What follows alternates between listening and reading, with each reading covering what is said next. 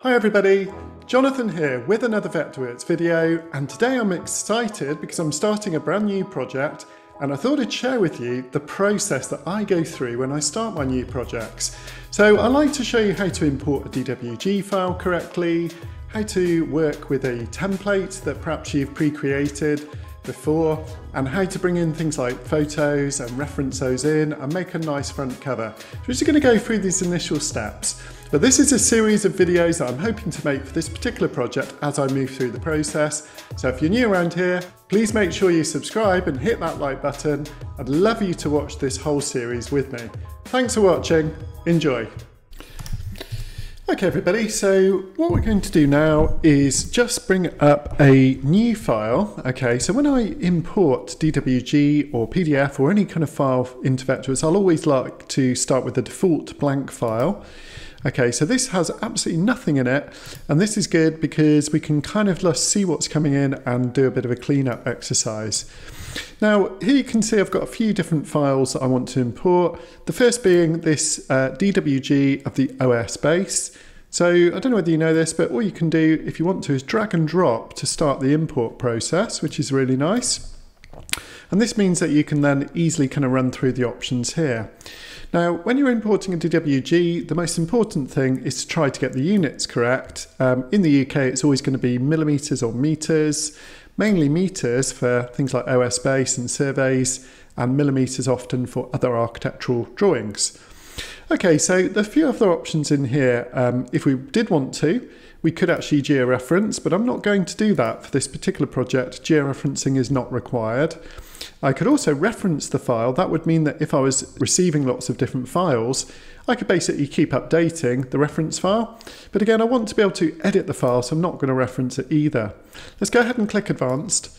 So here we can see in the advanced settings, really there's not much reason to change from the recommended first option.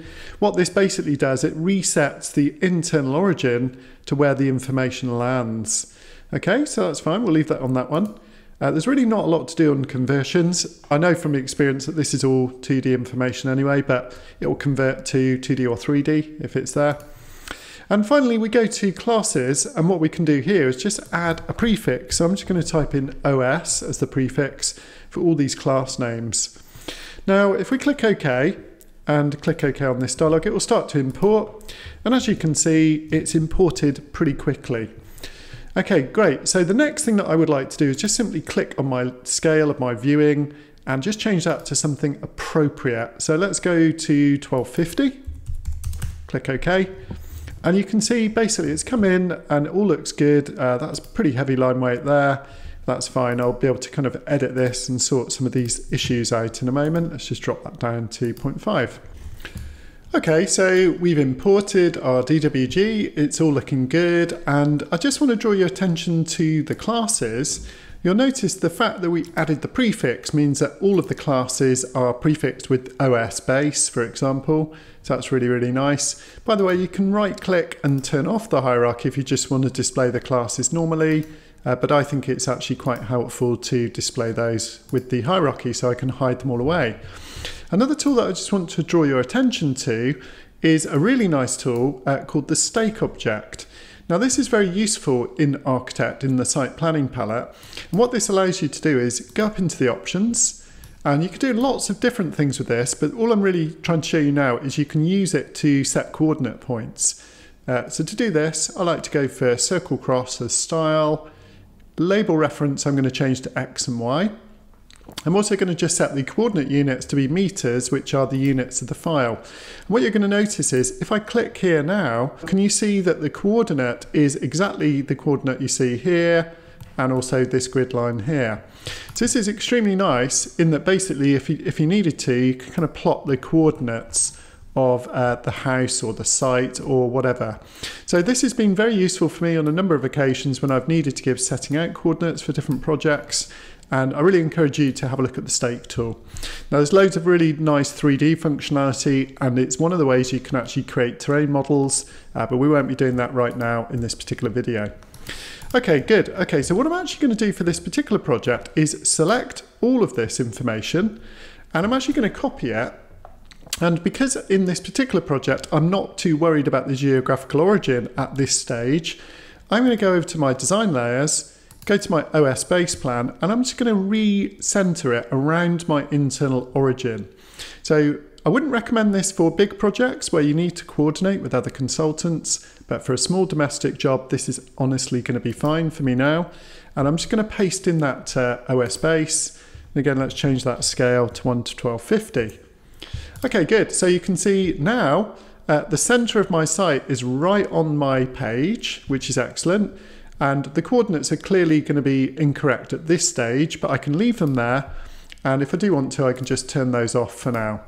And I think the only thing that I'll actually just pop back on is the border there and just like give that a see-through fill. I might also decide actually to turn on the things like the scale bars and so on as well. So to do that, I'm going to click the visibility tool one more time, and I'm going to actually hold down my shortcut, which is number 7, just to turn those classes on. Now this is a really nice tool.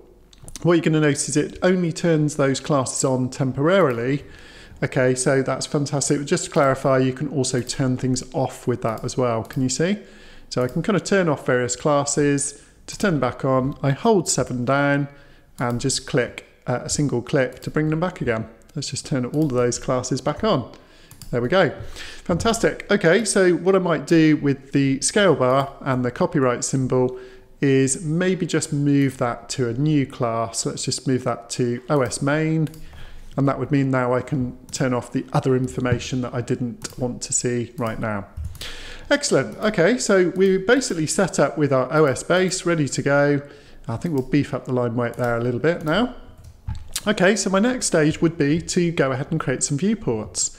So I'm just simply going to go create viewport and select immediately from my template, my sheet. Now with my template, I've already got all of these sheets loaded in. And basically they're blank sheets at this stage. So if I just go to location plan, you'll see it immediately lands on the drawing, and all I've really got is a north point, a couple of general notes, and a title block, intelligent title block, and the name of the location plan. So I don't need the annotation there. Let's just double click and delete that one for now. That'll do. So this drawing is almost ready to go. I might make a few little tweaks and changes, but that's fine. So now I can simply copy the viewport, copy, go down to my sheets, go down to my block plan sheet, right click, paste in place. Have I got it? Yeah, paste in place. Great command to add as a right click. Learn the shortcut, but if you don't have this in your right click, I recommend you add it by editing your workspace. And then all I need to do here is blow this up to block plan size, 500 scale. And then of course, as it gets larger, you're going to want to double click and go into crop mode. So with the crop mode, this is a really good little tip.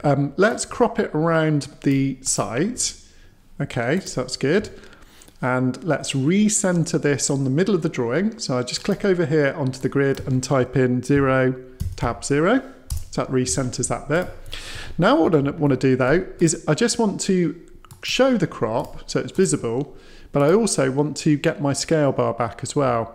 So the way to do that is duplicate the viewport, double click and edit the crop. Okay, and all I need to do now is simply move my little crop box just conveniently around the scale element here. That's absolutely fine. And exit crop.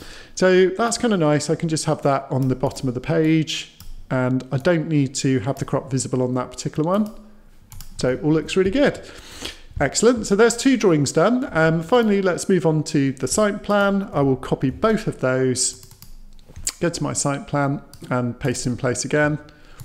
And now we move up to, if you like, 200 scale. Okay, so I'm really going to need to get in and edit that crop a bit tighter. So let's start off making it just around the bit where the project is going to occur. So I think really, let's see how that looks. That might be enough. Just kind of want to make sure it fits on my paper, of course. And that looks really good. Okay, I might tighten up that crop in a moment. And little things like this, where the title block gets in the way, I'm just going to use the clip tool Okay, and I hold the B key down just so I can see my title block, and I'm just basically going to clip out that little section there using the clip tool, and then out we go. Okay, of course this will also need to be increased in size to 1 to 200 scale, and that looks a bit big at that scale, so probably I'll leave that for now and put my own scale bar on in a moment. Okay, so let's save our file. We've already created 3 drawings in a matter of moments. So the final thing just on this little section would be to add a nice photo. So to do this, I'm just going to go into my project folder, go down to my photos, my site photos here, and let's just sort of see if we can choose a nice photo quickly, rapidly here, just for the project. So a couple of sort of context shots of the site that kind of represents the site itself. Maybe this one, for example, just shows that it's a bit of an overgrown mess. Let's click and drag that photo in, drag and drop, and start importing. Okay, great. Now there's a couple of nice little effects we can do. So I'm just going to send that to the back and push that to there, to that point there.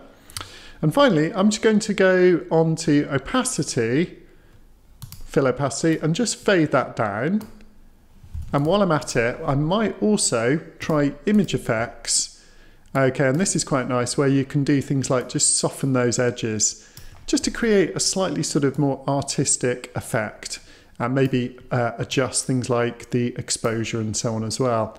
If I really want to, I could even go into more of a kind of sepia tone as well. That might be quite fun. Just really to show you what I tend to do. Just to use a sort of picture of the site just kind of as a front cover. Excellent, so we'll save what we've done in this section of the video and we'll have a look at the next section shortly. Thanks for watching.